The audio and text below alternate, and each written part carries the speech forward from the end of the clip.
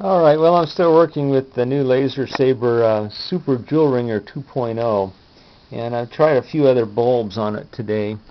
I've got a 2.5 watt Lights of America LED. I tried an incandescent bulb, a nightlight bulb, and then a gutted CFL that has no guts in it. I just took the guts out.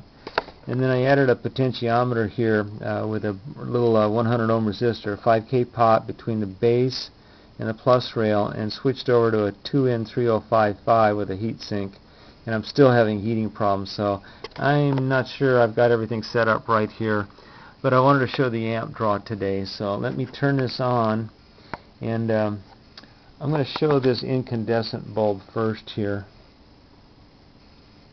Okay, there's the amp draw on that. It's about 0.8. There's the incandescent bulb. Now let me take this bulb out, and there's no load on it now. None of these bulbs are on, but the circuit is still running. You can see it there. And I discovered this today. This is one of my little high voltage in the air testers. It's an AV plug, and look at this. I'm just tapping this with my finger here, and that's coming on. So this is acting like an exciter, this circuit here, and it's kind of wired like a Slayer exciter. And if I tap this onto the battery here, bingo. So I've got even this up here. I've got an exciter going on here, which is kind of bizarre. By the way, these two little wires here are the other part of that primary bifilar widening, and two of the leads are just left open. They're not connecting anything. You just use the first two of the wires on it, and you can see that's running at about 300 milliamps. Okay, let me turn the CFL on here. Let me crank up on the potentiometer and watch this come on. There's the CFL, and you can see now my amp draw is about 3/4 of a volt, or an amp, and there's the CFL.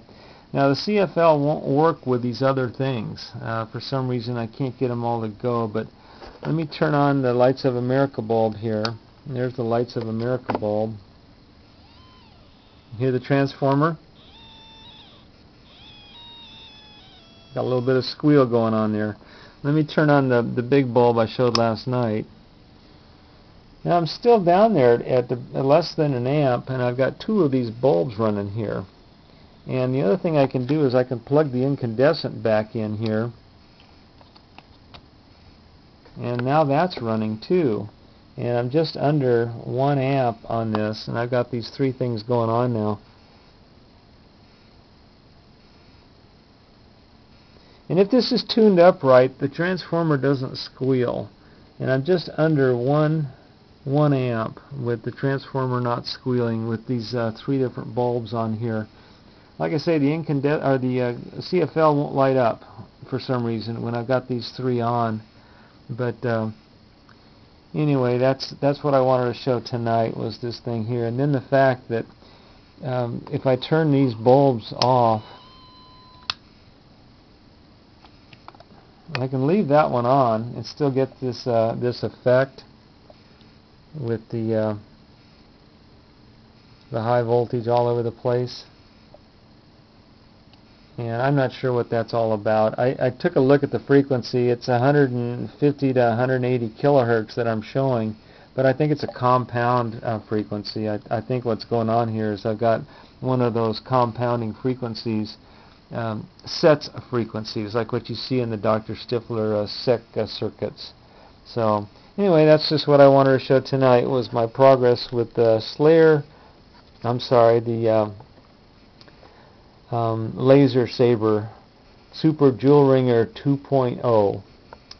Thanks for watching.